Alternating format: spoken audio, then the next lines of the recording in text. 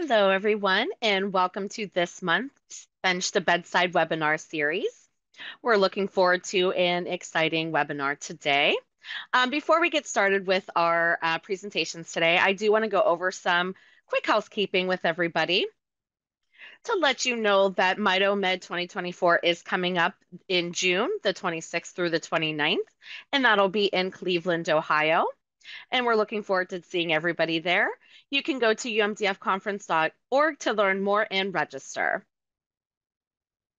We also wanted to remind everybody about MitoShare, our patient-populated registry. You can join at umdf.org, MitoShare-registry.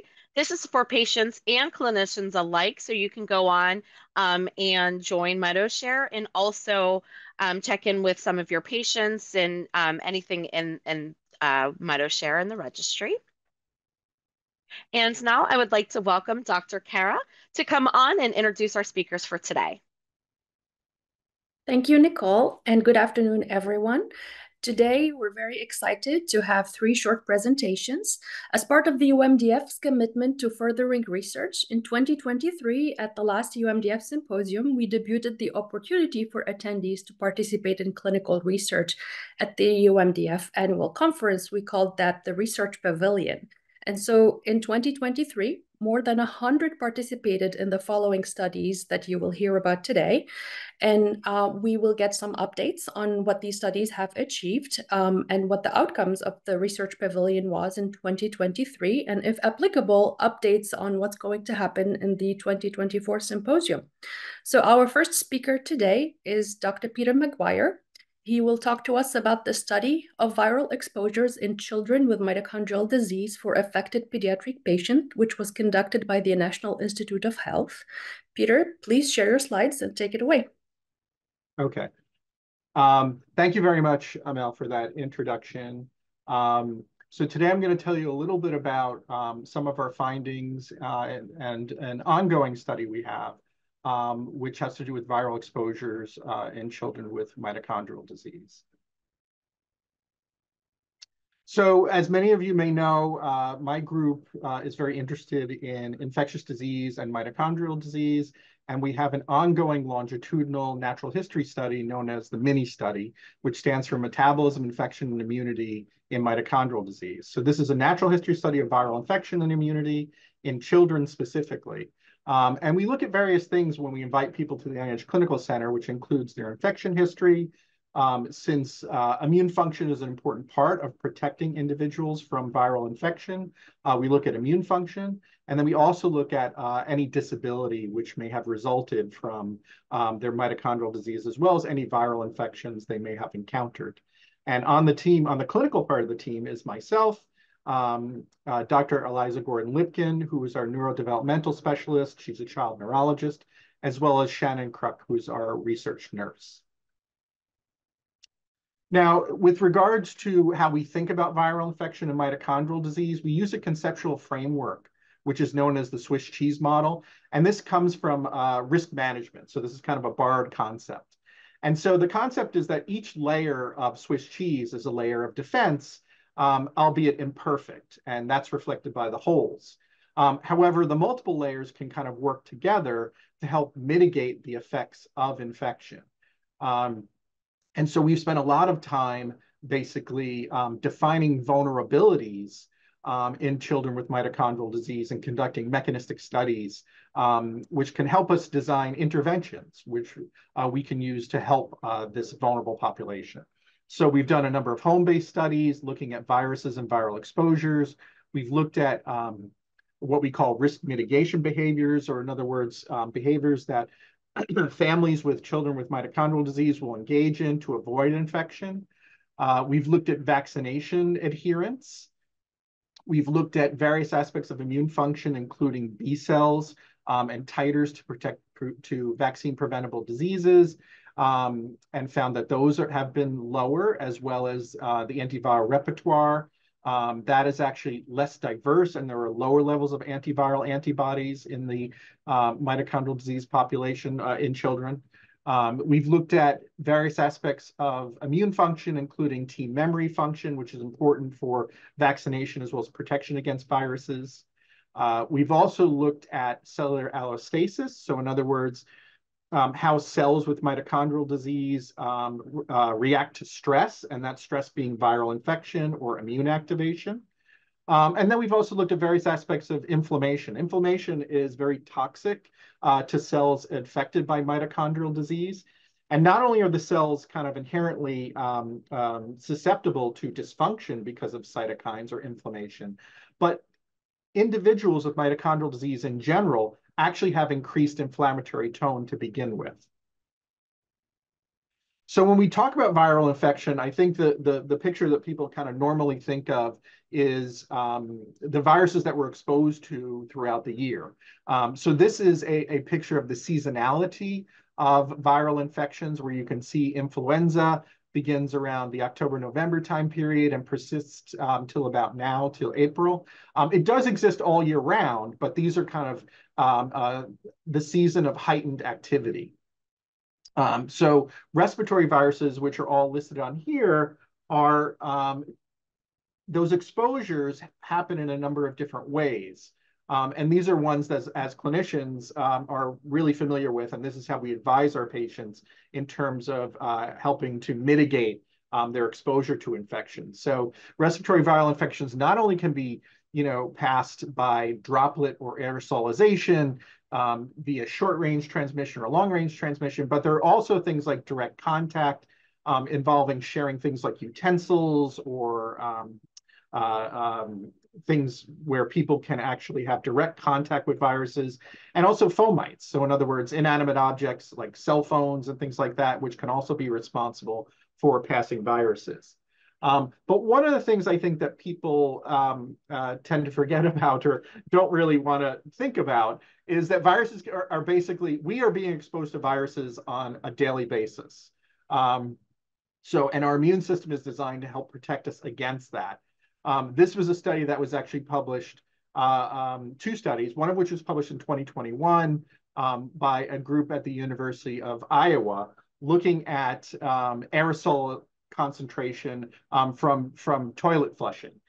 So this is not exactly happy lunchtime conversation, but this is the reality that we live in, where they wound up using a murine norovirus. So in other words, non-infectious to humans, but they use it as their test organism to look to see how much spread you would get with the flushing of toilets. So this can actually be a significant exposure to various types of viruses.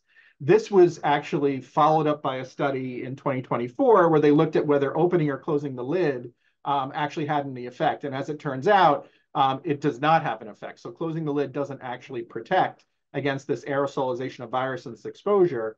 The proper cleaning of the area is actually more effective. So how do we think about viruses and children with mitochondrial disease? Well, there are a couple of background, pieces of information that I want to let you know about. So up to 80% of children with mitochondrial disease experience recurrent infections, and most of these infections are respiratory, and this is something we published a couple of years ago.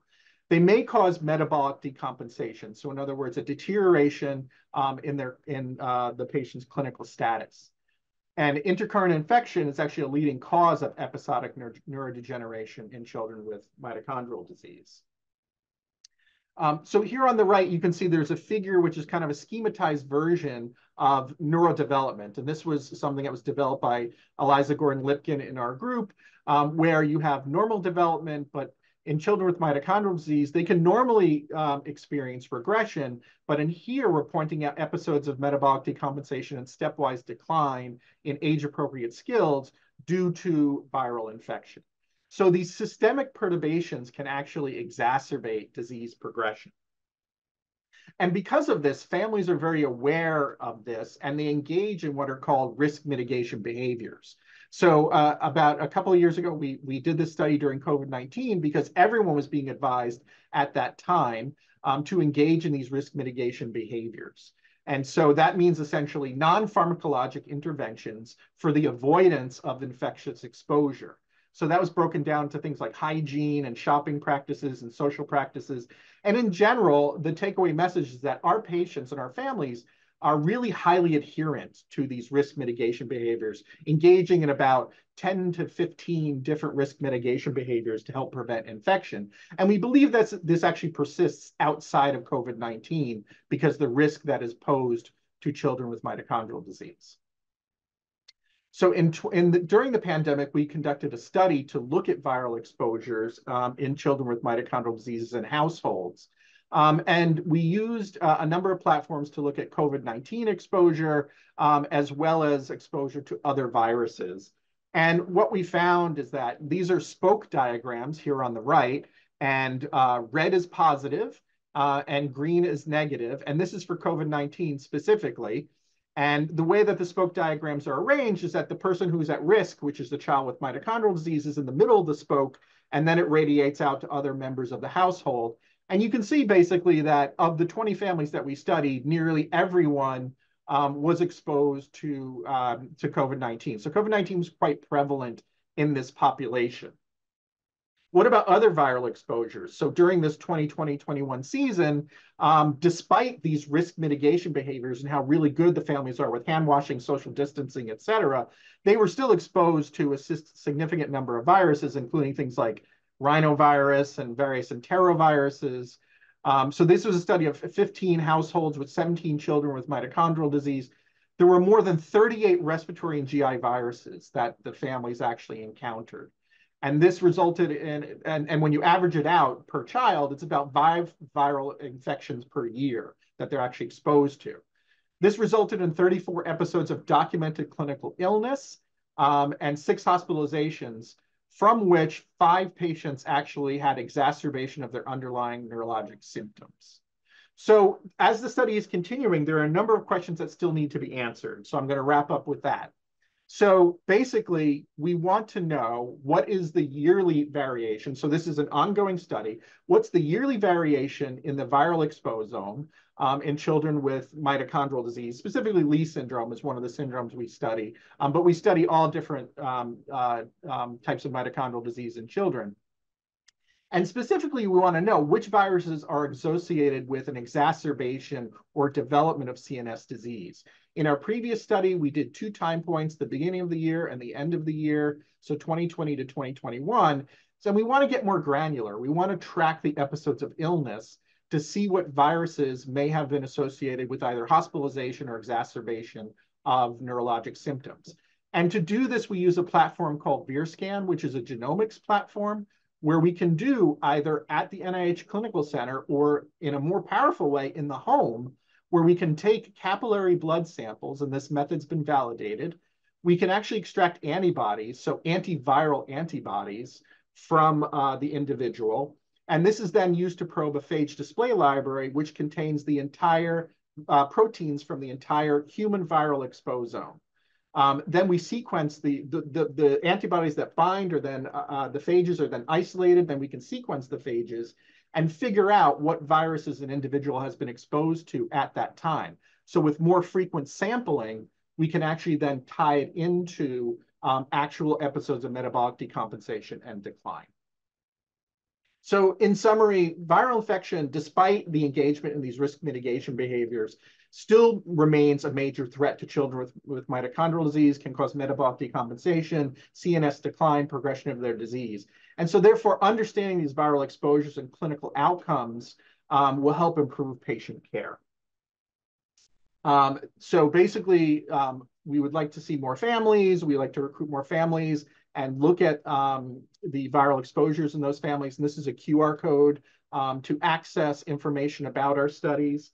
And lastly, I'd like to thank the United Mitochondrial Disease Foundation for their continuing support, of course, and all of our collaborators who have sent us patients and remain very important in our efforts. Thank you very much. Thank you so much, Peter. And would you share with the audience whether you'll be at the Research Pavilion this year as well? Yes. So actually, we're conducting our study at the Research Pavilion. So we're going to bring kits with us, which allow for the capillary blood sampling. It's like, individuals checking their blood sugar. And those kits can either be brought home, and they will be provided with mailing materials to send it back to us, or they can just leave it with us at the conference and we will bring it back to NIH. Okay, so both patients who have already enrolled in your study can come back for a second round, and new ones who would like to participate can also come in. Okay, so we don't have any questions for you in the Q&A, but if you do have any questions for Dr. Peter Maguire, please put them in the Q&A and we'll get back to them at the end of the talks. Thank you, Peter. Thank you. Our next speaker, is Dr. Zuela Zolkipli-Cunningham, and she's going to give us an update on her study, Motor Skills Assessment of Mitochondrial Disease Patients, which was conducted by the research team at the Children's Hospital of Philadelphia. Zuela, please take it away. Thanks so much, Amal. Everybody see my slides okay? Sounds like yes. you can. Oh, yes, we do. Yeah. Thank you. Great. So first, I'd like to mention that the work at the UMDF Pavilion last year was supported by the UMDF. So I'll start off with a background. We primarily study and quantify symptoms of mitochondrial myopathy in my research group. So the definition of mitomyopathy for the audience, since this is a learning seminar, one needs to have genetic confirmation of primary mitochondrial disease, mitochondrial myopathy being a subset of primary mitochondrial disease. Patients are not exclusively with myopathy problems, but they have to have predominant symptoms of myopathy, which can be either or muscle weakness, cramps, exercise intolerance, muscle fatigue, and ideally, if possible, biochemical evidence of mitochondrial oxphos deficiency. And so what we've been able to establish in my group is the MMCOAST, the Mitochondrial Myopathy Composite Assessment Tool. And so this is validated now in children and adults, and it's something that requires great precision, and so requires somebody with a neuromuscular expertise in the assessments in all of these 5 domains. That is strength, muscle fatigue, balance, exercise intolerance, and dexterity. So what we did before we embarked on the systemic process of validating this tool that we devised was the need to understand from our patients what they considered was particularly problematic and burdensome. And so we came up with these 5 domains. So this was very much the patient voice. The assessments that are conducted by Jean, who is the co-inventor of this MMCOAST alongside myself, is assessments that are already out there. There's normative data out there. And so what we did was assess what could be conducted by our patients, and therefore then put it together in a specific order, because of course, the sequence of assessments was really important to avoid fatigue. It's very feasible across the age spectrum from 5 years and above, and non-ambulatory patients can be assessed.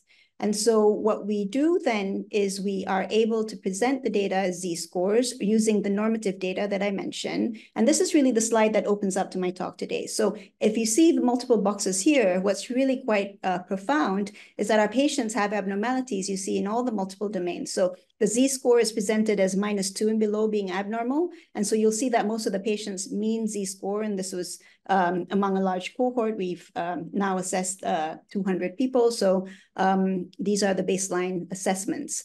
The muscle strength is -2 and below across the multiple muscle groups that are mentioned there. We have proximal and distal, by the way, because we've now been able to establish that patients also have distal weakness in alignment with their proximal muscle weakness. There's muscle fatigue, there's balance problems, there's exercise intolerance problems, and there's dexterity problems. So we're able to quantify all of that. And this slide really just tells the story of our patients' burden. They are symptomatic across all of these age spectrums, across all of these domains. The patients may differ based on their ages. So some children may have more weakness than the adults, and the adults may have more muscle fatigue. But overall, you can see that there is a significant burden because the Z-score is -2 and below across all of the domains, across the whole patient cohort. We can present the data as a mean composite score, which you see up there. So it's a raw score of above 1 for the patients compared to patients without genetically confirmed. That's the unlikely group. And now we have data on control group, which is -0.5. So really it's a very large difference between controls and definite mito patients. So that's the background that set us up for doing this study at the UMDF last year. The hypothesis or the research question was, would digital assessments enhance our clinical assessments? So we've been able to quantify with precision their symptoms, but would digital assessments actually make our clinical assessments better? So that was the question. So we had the opportunity to collaborate with two companies. One is Protokinetics, which is a spinoff from the Gait, which some of you might be familiar with. So it's a gait mat that you see in this photo here.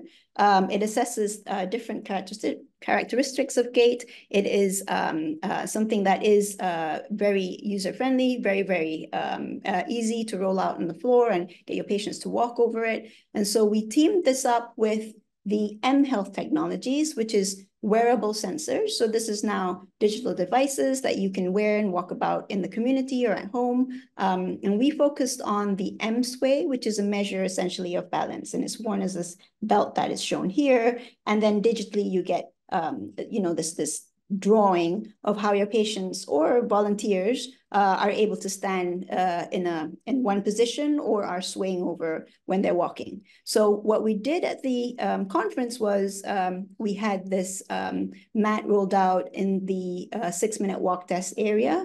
And we were fortunate last year to have a big ballroom. So we had 2 mats rolled out with people being tested in parallel. So there was a lot of productivity. We managed to assess 60 plus people last year. It was tremendously well received, and we really appreciated people who came forward, patients, families, and researchers and scientists. So that was really terrific. I'm just going to go back to the slide to say the gait ride assessment has been conducted and published by 2 groups in the past.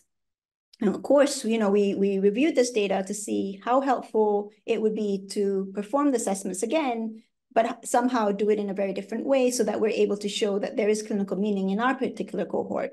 So the Nijmegen group found that there was indeed differences in all of the step and stride measurements, that were conducted using the gait ride, and this was in patients with mito disease compared to controls. In the Newcastle group, in this paper in 2014, they were able to compare it to the Newcastle scale to show that there was a higher clinical disease burden as measured by the NAMDAS compared to the step and stride measurements obtained. So really very useful to have these prior publications. So what we did at the conference was we focused on conducting our MMCOS assessments and then having the same subjects perform these digital assessments. And then what we have here is just to show that we roughly had same number of people in the 3 groups. So we decided to divide it up by those with genetic confirmation. So there were some individuals who attended the conference with their laboratory confirmation of the genetic diagnosis, or and Nicole will explain this later, they were able to upload this prior to coming to the conference when they signed up for these assessments. So there were genetically confirmed patients, there were patients who were self-reported as having primary mito disease, and that's shown as SR, PMD, and then there were healthy volunteers. And what you'll see here is just fascinating. Even just one shot of assessments over 2.5 days last year gave us ample data that I'm going to show you now. So what you're seeing here is the data presented as color-coded. So blue is the healthy volunteers compared to green for those with genetic confirmation of mito disease, and then those in orange were the self-reported. And there's 2 aspects of the analysis, whether the groups were different in their data, and then what the data was like over time in each of the individual groups.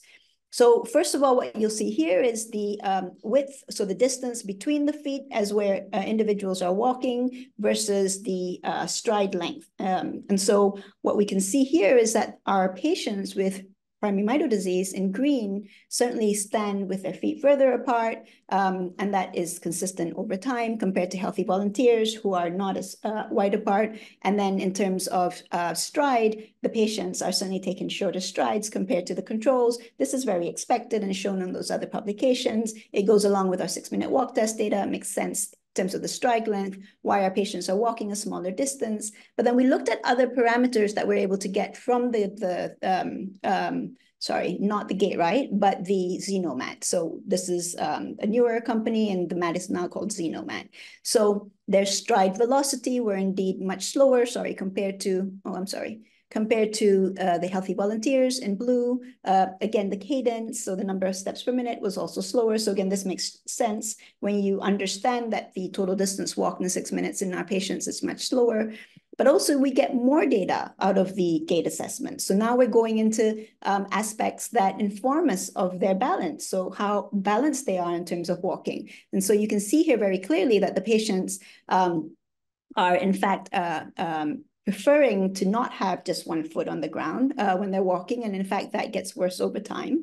And the opposite, where patients are spending less time with both feet up in the air. So it really is a matter of how stable an individual is when they're walking. And this is not really reflected in the total distance walk that we all very typically measure in the 6 minutes.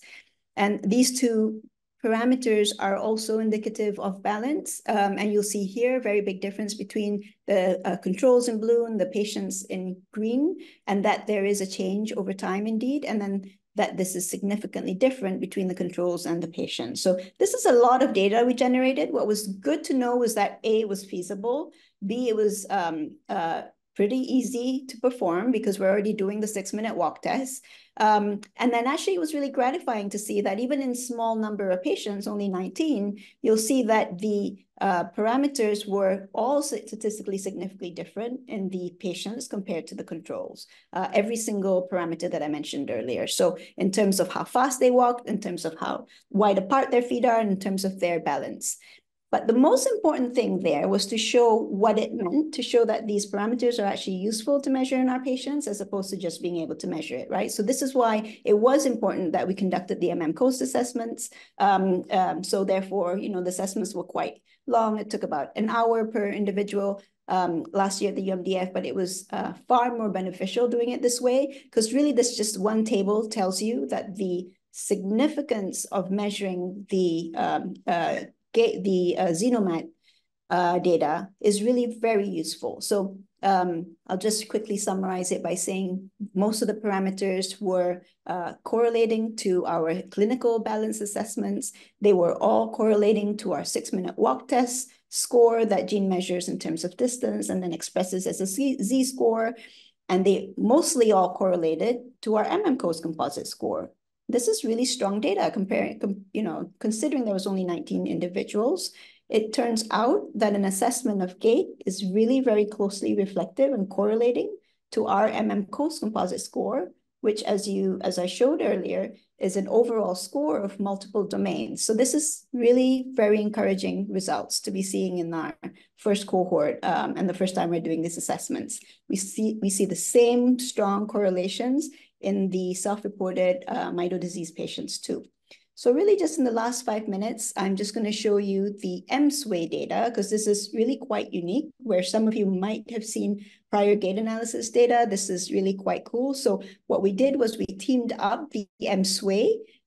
You'll see here balance assessments along the gait mat. So now what was the data that I'm going to show you is in fact the MSWAY that we measured while the 30-second sit to stand was being performed, which in fact was done over 60 seconds at the conference.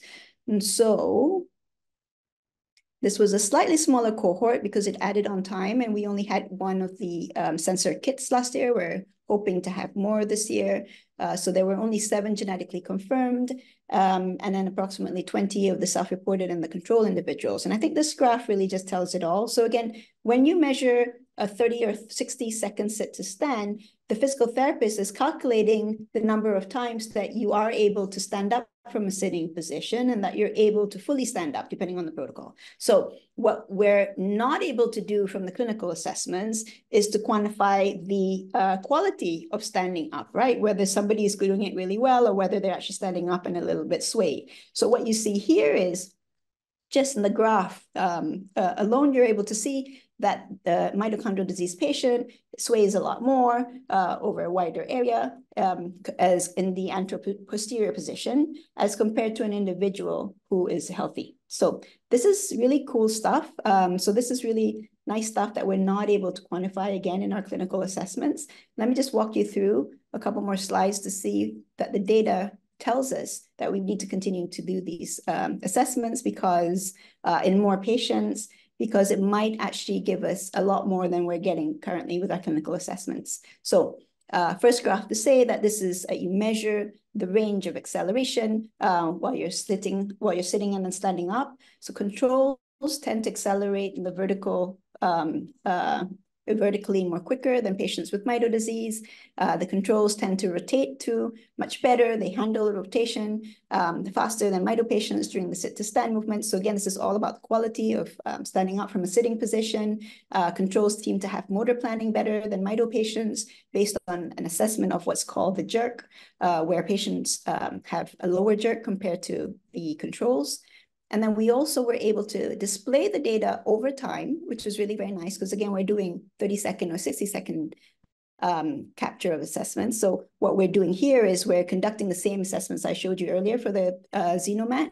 And here you can see in blue the controls compared to the self-reported in orange, and the mito patients are really quite far apart in terms of, and this is statistically significant for the self-reported group to controls for the range of vertical acceleration and also for the jerk. So clearly, this is really very useful stuff to measure. And there's a lot more parameters just showing you all of this that I don't still quite understand yet, but we're really hoping to conduct more of these assessments this year. So again, not good enough to just be able to measure the assessments. We need to understand that it really correlates with the clinical information that we have.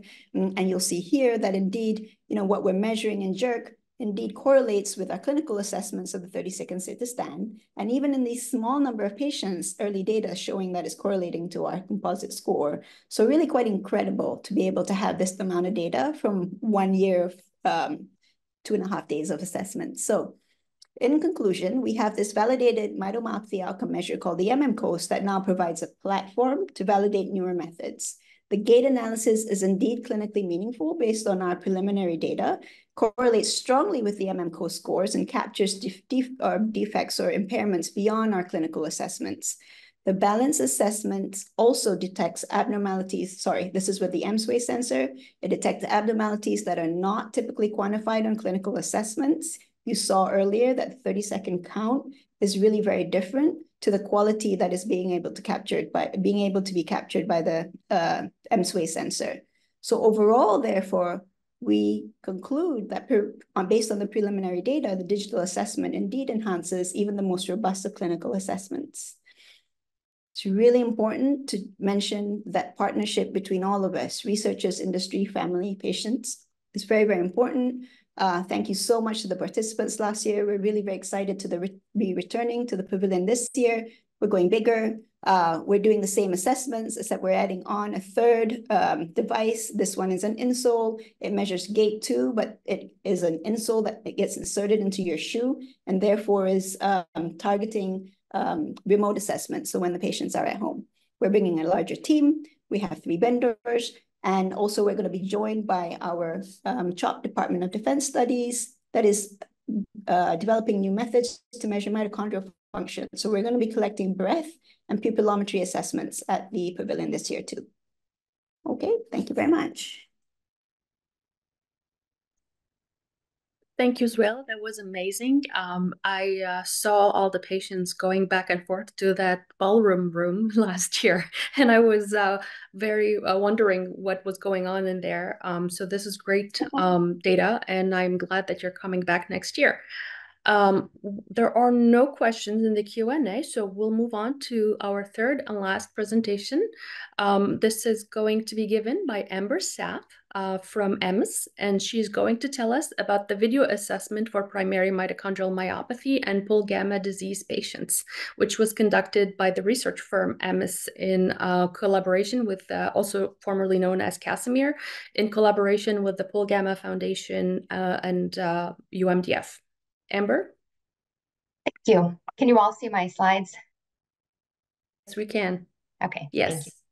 Thank you. My name is Amber Sapp. I am a physical therapist by background, and with MS, I work as the neuromuscular solution lead. So I'm going to talk to you guys a little bit today about the mitochondrial video assessment pilot study that we did last year. So really, it has to start with this background that we have with Duchenne muscular dystrophy. In addition to being a physical therapist, I'm a mom of a son with Duchenne. That's him and his dog in the picture. But that's kind of how we started on this journey. we really noticed that there was a disconnect between how families and patients mark meaningful disease progression or decline and how it's been measured in a clinic. So the solution that we came up with is really a new approach to determine how Duchenne progressed. And we did that by quantifying the ease of movement. And we found out that that is really less subject to motivational factors as some of the clinical assessments can be. It seems to be more meaningful to patients and families, and it allows us to assess a patient's habitual way of performing tasks. So rather than performing a clinical assessment in a coached manner, like try climbing these stairs, try and do it without using the handrail, or try and do it without leading with the same foot. We really want to see how a patient moves in their own home environment. So with the Duchenne video assessment, as well as our other video assessment tools, it's an at-home capture. We really want to capture participants in their natural environment. And we really want it to be tasks that are meaningful to patients and families. So we did a lot of interviews with patients, families, KOLs in the space to determine what is and what isn't considered meaningful. Do boys with Duchenne care about how far they can walk in 6 minutes? No, they don't. They just care about things like, can I walk across the lunchroom without falling? Or can I still get myself to the bathroom on my own? I mean, it's really data that can't be captured in a clinic. Some of the tasks include things like getting off your own sofa. We repeat that task over time to see how that specific movement changes. And what's really key here, and I think what's really applicable to the mitochondrial community, is that it also helps to decrease travel and clinic fatigue that's often associated with clinical trials. I know my own son has been a part of several trials where we would be asked to fly across the country, get up the next morning in a new time zone, where he has fasting blood work and then immediately goes to physical therapy assessments where, he's maybe too cranky or too tired to perform them. Maybe he doesn't like the assessor. And so it really impacts behavior and performance in a clinical setting. So this is just a quick rundown. These are the tasks that we used in our Duchenne video assessment. And these, again, were built by patients, families, physical therapists in the space, and other KOLs. I won't go into each one of those because the tasks really vary depending on the disease population that we're looking at. So how it really works is that caregivers or patients, depending on the age, will receive a video capture manual that describes exactly how to take the tasks at home. They're also asked to watch training videos in order to open up the capture window within the app. They have to have watched these videos to make sure they know how to do that, or else the window won't open within the app. And it's nice because it gives sort of more than one way to learn. So if you learn better by reading, maybe the capture manual is key for you versus watching a video on how to capture. They'll record the same tasks every day, or the everyday movement tasks, sorry, in the same standardized way at home. So if they've captured on a hardwood floor for the walking task, each time they capture that, they make sure they capture on the same type of flooring or the same type of sofa or whatever the same tools that they use for that task. We have some quality control folks in our in-house that will watch these videos, make sure they meet quality parameters. And if they don't, they get sent back for a reshoot. And then at the end of a study, we have centralized scoring that happens with certified physical therapists who can be blinded to the time point and the treatment arm if it's a study in that case. I'm going to show you guys an example of what this looks like. This is obviously a boy with Duchenne. I don't have access to share any of the videos that we captured for our pilot study for the mitochondrial group, but this gives you a pretty good idea of what to expect. So on the left, you'll see a video. The task is stand up from sitting on the floor. And on the right is an example of our scorecard. And so you can see the things that we're looking for are qualitative movements. What we're not looking for is how quickly he does it. We just want to take a look at how he's performing it. So we're looking at things like, does he get on all fours to stand up? Are his feet wider than his base of support? Like wider than his shoulder width base of support? Does he use a Gower sign to stand up? Is he pushing off of his thighs? So as we're kind of assessing those, we can add these up on our compensatory scorecard that he has 2 out of the 8 pre-identified compensations for this task. Now, if we compare that to some of the standard measures that are used in Duchenne in a clinical setting, North Star Ambulatory Assessment is a pretty common one. He would be scored a 1 on that assessment. And so what's sort of key with North Star is it's a 3-point scale. Those are pretty common in clinical trials. It's either a 0, they can't perform it, 1, they're compensated in some way, or 2, they're uncompensated, so a typical performance. And he would be 1 because he demonstrates some level of compensation. So we take a look at the same patient 30 weeks later, play it again, he's still a North Star score of 1 because he's still compensated in his movement. However, we can quantify the changes that we see. And I think even without a scorecard, a person could look at this and determine that he seems more impaired than he was on that baseline time point. But the things that are changing are that his base of support has gotten wider. He's pushing off of his thighs now with his hand. So he has 5 of the 8 compensations where he had 2 before. So this just gives you an idea of what our video assessments could look like. And all of these things have been validated. I'm happy to share these manuscripts with you all if you're interested. Things from the capture procedures have been validated all the way through the task selection and the concept of interest, which is ease of movement. So a little bit about the mitochondrial video assessment that we piloted last year at the UMDF annual conference. Really the challenge in this community was more about identifying tasks that can be visibly compensated on a video. So a lot of the folks that we interviewed described feeling fatigued doing certain tasks. So they had eye fatigue during reading, for example, but that's really difficult to capture on video. So this was the list of tasks that we eventually settled on with input from Polgi families, PMM families, and KOLs in the space. So we're looking at things like sitting up from lying in bed, shampooing hair, taking a shirt off and on, cutting and eating food, drinking water, lifting a gallon container. I believe we lifted that from the floor onto a counter and then again up into a cabinet, walking, standing from sitting on the floor, reaching for a cell phone, standing up from a chair, and climbing 5 stairs. We also included a participant choice that was optional. So if there was something an individual was particularly interested in capturing on video, then we had them capture that as well. You know, some of the reasons that we selected these as opposed to some of the other tasks, you know, 6-minute walk has been mentioned already once. When we interviewed families, it was interesting because they described not the inability to do tasks like a 6-minute walk, but the recovery time that was associated with doing a task like that. They felt like their ability to perform that task was not necessarily impaired and didn't necessarily show in the results. Just the fact that the next day they were unable to get out of bed or unable to go to work because of the fatigue that was still associated with that task from the day before. Really, so the purpose of the study that we initiated last summer was to adapt the scorecards that we started developing for Duchenne to the mitochondrial population. And we did a little bit of initial work with MGH to start development of these scorecards with a really small population. And so going into the study, the pilot study last year, we already had some adaptations we knew we were going to have to make. So things like walking. So in Duchenne, we ask patients to walk 30 feet, and we film that, and we take a look at how they compensate to maintain their independence at the skill.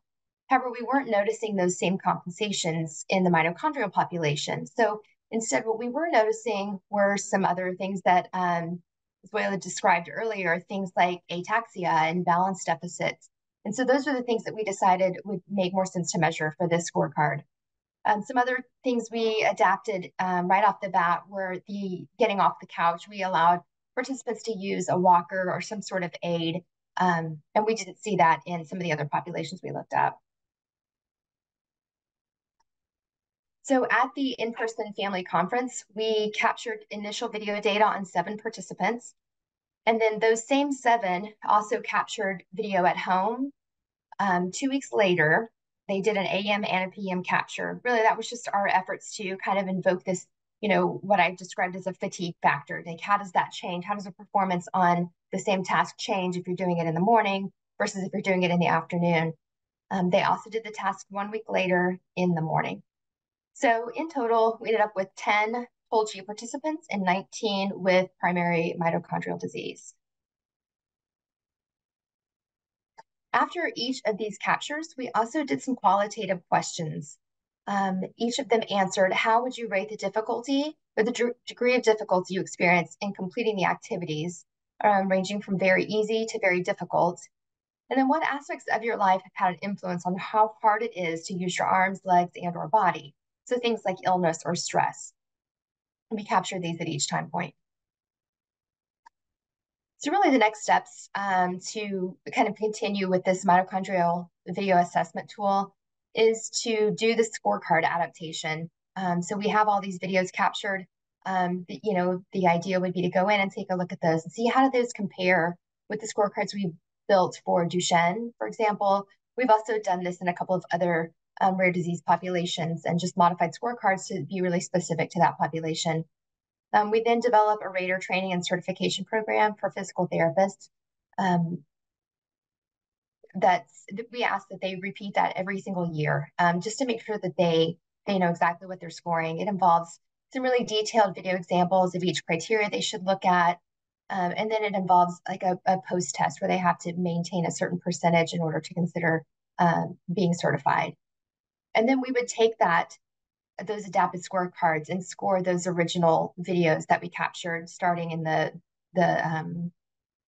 family conference last year. And then we would analyze the data. So yeah, I think that's all I have for slides.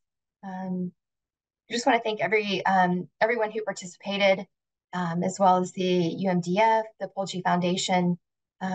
This is a really collaborative effort, and we're excited to see what next steps are.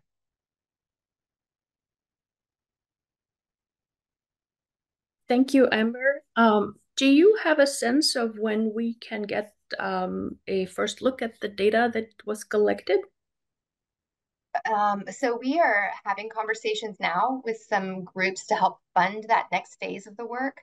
That's always kind of the rate limiting factor is funding to do all those next steps. So I know that's in the works. I don't know what a timeline is for that though. Okay. I just wanted to emphasize 2 things about this study.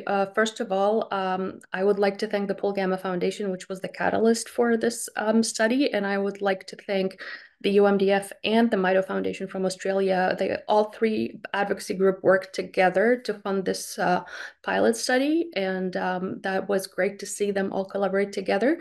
I also wanted to emphasize that it's harder to enroll patients as well. You are lucky to have 60 people in your pavilion. But for the study, it was much harder because the criteria were much stricter. So I would like to really put a call out there for any patients or caregivers listening in that we really need you to participate in these studies, because that's how we gather data. That's how we validate new outcome measures to help us better monitor you, better treat you, and get to those cures and clinical trial successes. And with that, we do have one question. Can you, Amber, please speak to the regulatory bodies, FDA or EMA, regarding acceptance or critiques of these outcome measures that you're trying to develop? And maybe after you're done, Zuela, you can also comment a little bit on that for your own studies. Sure. Several years back, FDA actually kind of prompted us to create this tool. FDA apparently receives a lot of video, what they call evidence, but maybe not be validated evidence. So videos that are submitted without any sort of, regulation surrounding them. So we wanted to really make sure that this was a validated assessment. And we've had a lot of conversations with FDA to make sure we're kind of following those guidelines. And several years back, we were accepted into their qualification program. to develop the Duchenne Video Assessment to be a qualified endpoint for Duchenne muscular dystrophy. And actually in January, we submitted our full qualification plan to FDA, and we should hear sometime very soon if it's been accepted.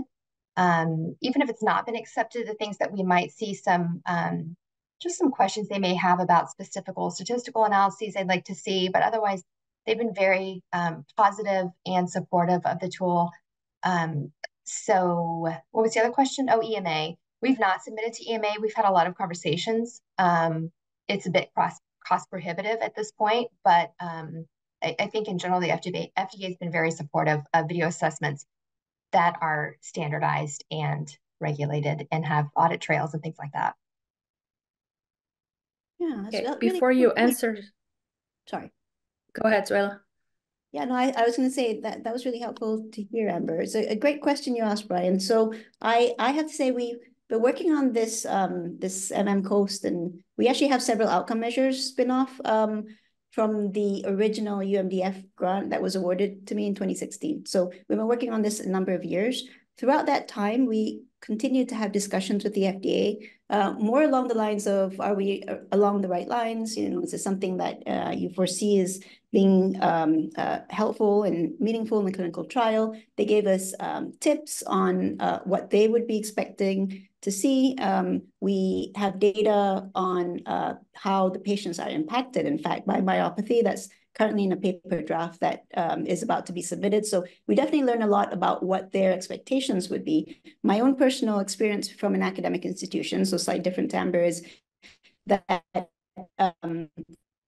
they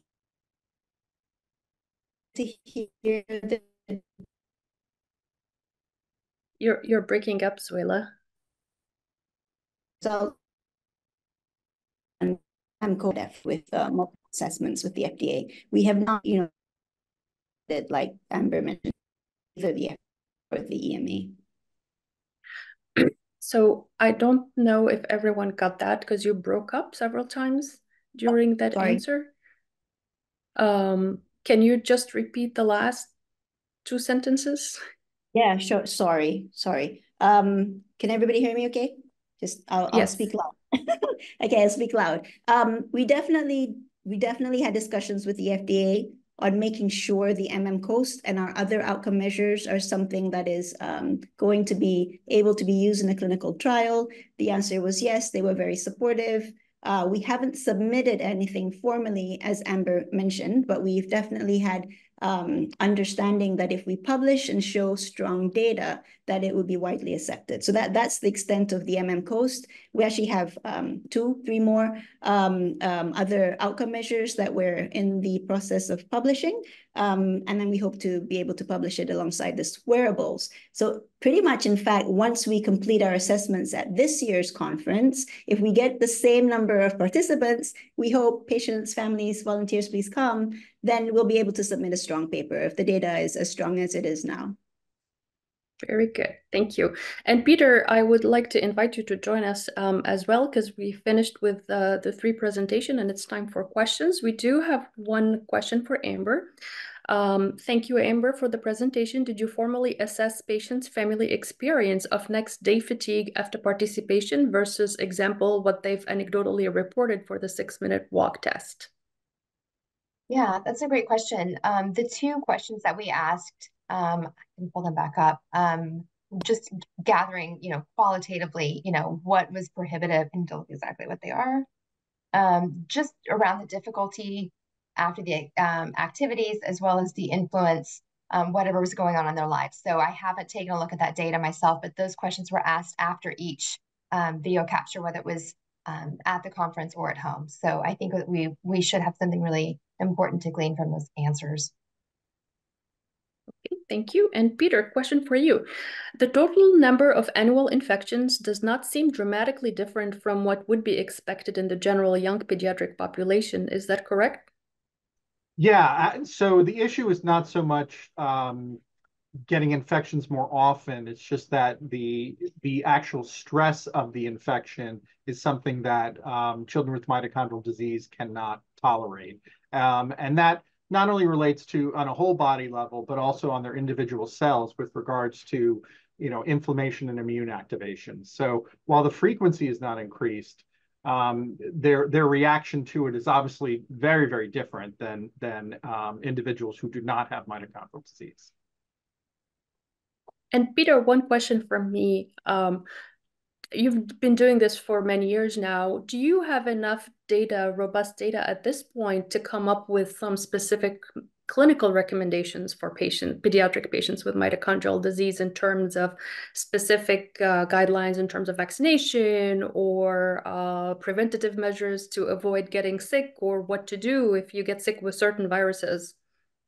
Yeah, so far what we've talked about in some of our publications really has to do with vaccination and adherence to the vaccination schedule. In general, from our studies, we've found that there is a concern amongst the mitochondrial disease community. We've documented that concern of some individuals having adverse events with vaccination.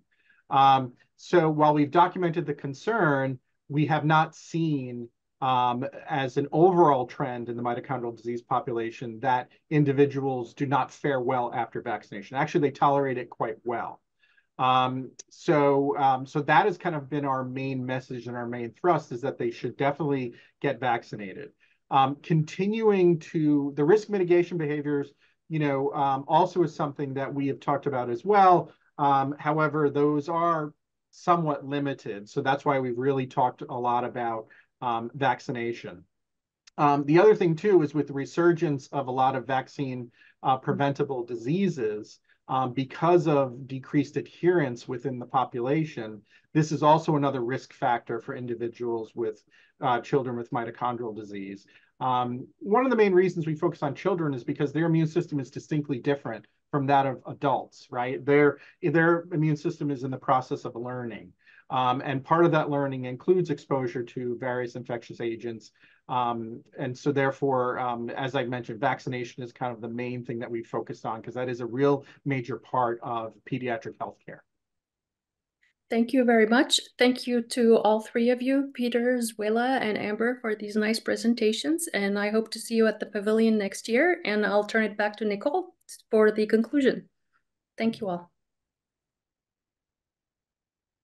Thank you so much. And everybody, thank you so much for joining us today. We are looking forward to a great 2024 Clinical Research Pavilion. And to learn more about what to expect at the Mitochondrial Medicine 2024, we hope that you can join us for our next Bench to Bedside webinar series. That'll be on Monday, May 13th at 12 p.m. Eastern Time, where we'll hear from the chairs of MitoMed 2024 to hear all about the sessions and everything going on at the conference this year. Thank you all so much, and have a great rest of your Monday.